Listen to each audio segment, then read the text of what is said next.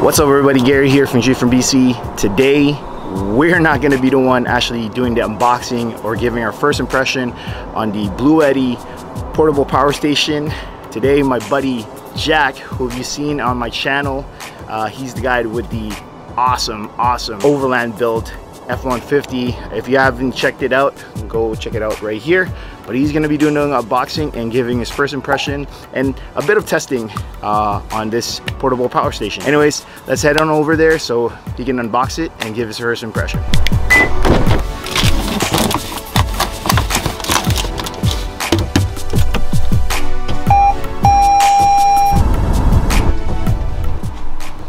Yo, I got something for you. Oh, what's this, man? Special delivery. Damn. All right, go pick it up.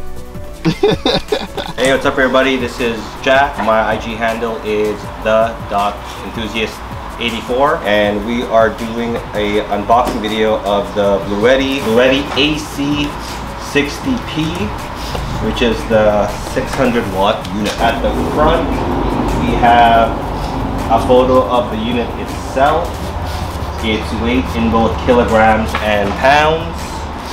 Comes with a 6-year warranty and different plugs it comes with, or cords I should say.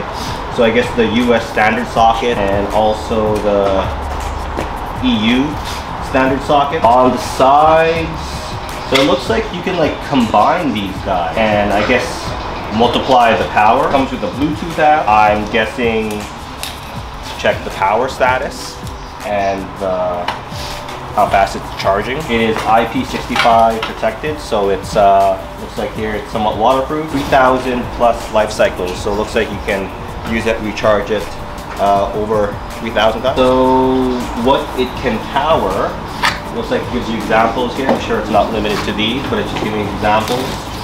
So telephone, TV, car fridge, space heater, which is actually pretty cool, laptop, lights, fans, and a projector. Okay, right off the gate we got what looks to be the instruction manual. We got some packaging here on the side, which is actually good because obviously there's a battery, you want to protect it during shipping. And then we got a box at the top here, so let's take out this box here, and I'm guessing this is probably a power cord. Let's open it up. Yeah, it looks like it's the power cords. So you got your standard cigarette lighter, your 3-prong US cord. I believe this is your solar cord. Gonna take out the packaging on the top. Move this over here. Okay, we got the unit itself, which is wrapped in plastic. And then got a handle. Wow, this guy's heavy. Okay, I'll put this guy down. All right. So taking off this wrapper here, pulling up the handle. Okay, so my first impression is this guy is heavy duty. It's heavy. It's textured plastic all around and it feels quite thick. The handle that flips up actually is a hard plastic, but underneath right over here there's actually a rubber grip, which is good when it rains, especially in BC. It rains a lot over here. So we got your 12 volt cigarette connection here. I like how there's covers on these too for when it rains. I like that. And we got a USB-C 100 watt, which is plenty of power. You'll recharge your phone in no time with that. USB-C standard 1A and another USB-C-A. Okay, and we got a standard wall socket, 3-prong. We got 2 of those bad boys. We got some stuff on the side happening too. What is this? Are these more cigarette outlets? Oh, I think this is for your solar connection. I could be wrong. No, that's not it. I do not know what that's for. I'll have to read the instructions to figure that out. Can I answer this one for you? Sure. I just read it. it is the expansion pack. So you can actually, you remember the box? It said, oh yeah, they connect. They connect all three. So I guess the cord for the expansion pack must come with the expansion packs themselves, otherwise there's no use. Yeah. Okay, that makes sense. Yeah. Which is pretty cool, actually. Yeah. What I like too, I just one thing I like is all the vents. So it doesn't overheat, right? Yeah, exactly. Oh, up top, pretty cool. Wireless charging pad. So we gotta see how well that works. I know some of them are touch and go, but this one actually looks pretty slick. I like how you can tell where the actual pad is because around it is textured as opposed to you guessing where you should be putting your phone. So that's a pretty nice design there. Definitely thought in that design. Okay, around the back. So it says here light. So that must be a light. This part's always so satisfying. There we go. Okay, let's see how bright this light is. Yeah. Woo! That's pretty bright. Yeah. It's cool that it has power already. And then the blinker. Yeah. I actually have a light reader if you want to test out the lumens. Yeah, we could probably do that later. Yeah. Okay, let's do that later. Yeah. On the other side. Okay, so this looks like it is this is the regular socket input. This looks like a fuse. So if your fuse pops, it looks like you're supposed to turn this with a Phillips screwdriver. And I'm assuming that it pops out so you can change the fuse. And this is your AC input just to plug it in the wall. Okay, so we're gonna turn on the unit. Power button is right here with your standard on-off button. And I like the button. It is textured. It's a rubber texture. It's not hard plastic. So you can distinguish it from the rest of the surface. You just push it, hold it down, and it's on. And it looks like it comes about 50% charged already. And it's a nice high definition LED screen.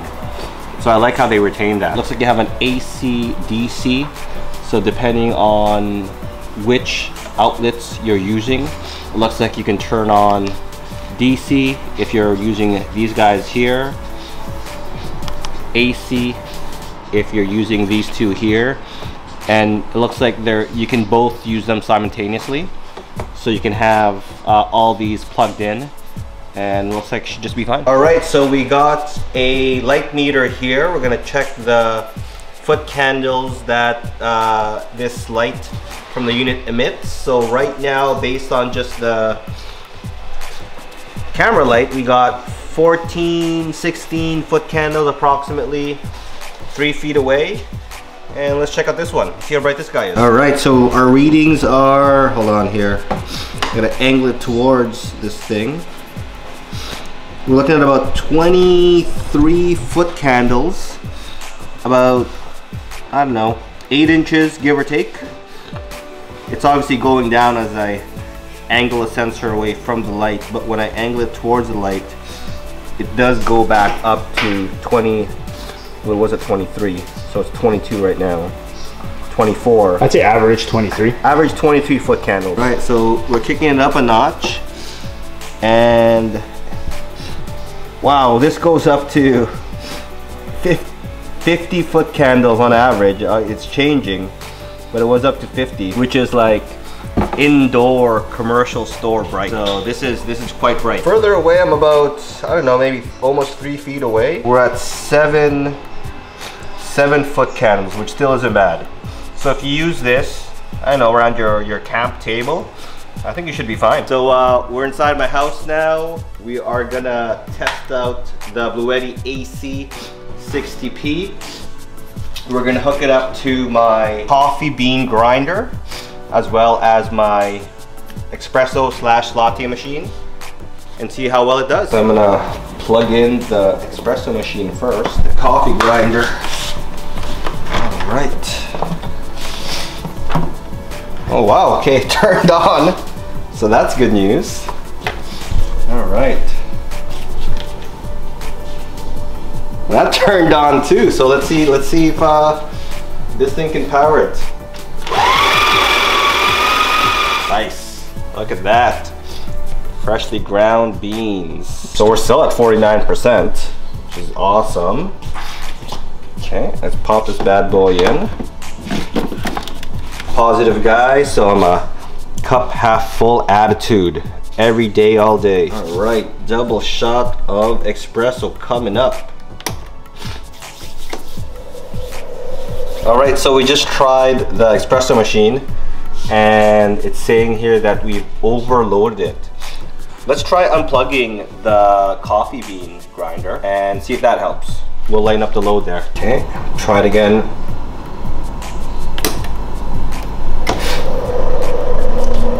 Overloaded.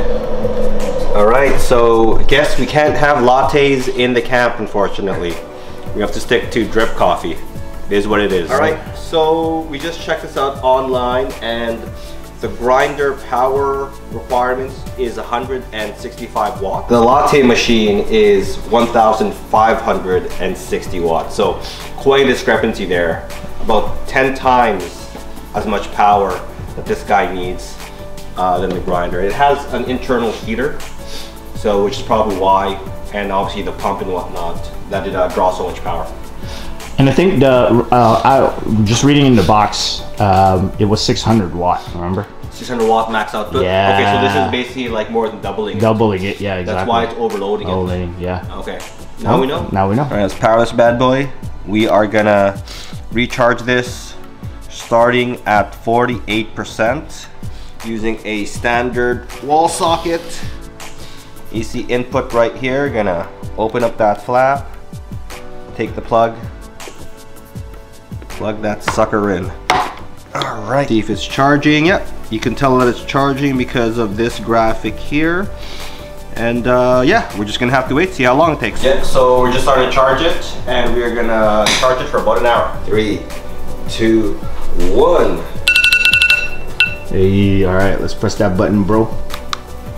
Yo, that's pretty cool. 95. Within just like a good hour with this big battery, it's charged pretty much full already. It went from 48 to 95. Yeah. So that's almost 50% right there. Yeah, yeah. So that's 43%. Yeah. Cool. Let's see if it works.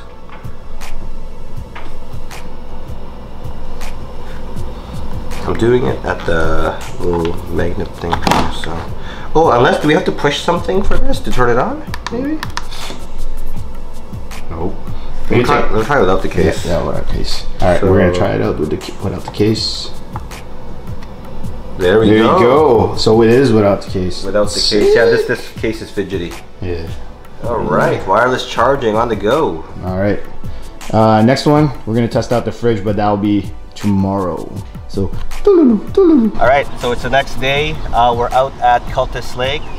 We got the New Air dual chamber fridge freezer connected to the BLUETTI. Charged it to 100% last night, so it's 100% right now, and we'll see how long it lasts. After 8 hours of use, it went down to 14%, but this is due to the fact that the fridge was mainly used as a freezer, which probably caused the power to go down a lot quicker. All right, so just final thoughts on the BLUETTI AC60P. Definitely more rugged than other power banks that I'm used to. Rubber stops on the front and the thick plastic definitely helps out.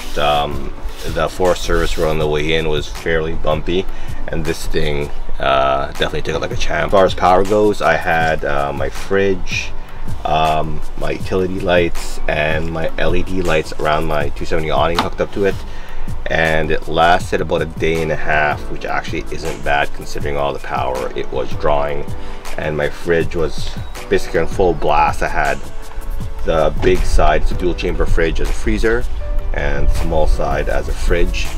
And again, yeah, day and a half. So pretty impressed with this unit. Anyways, that'll do it for this video. Again, thank you so much, BLUETTI, for sending over the AC60P power station for us to test out. If you guys are interested in any of the BLUETTI products, they are going to be going on sale during Prime Days, which is July 16th to the 17th.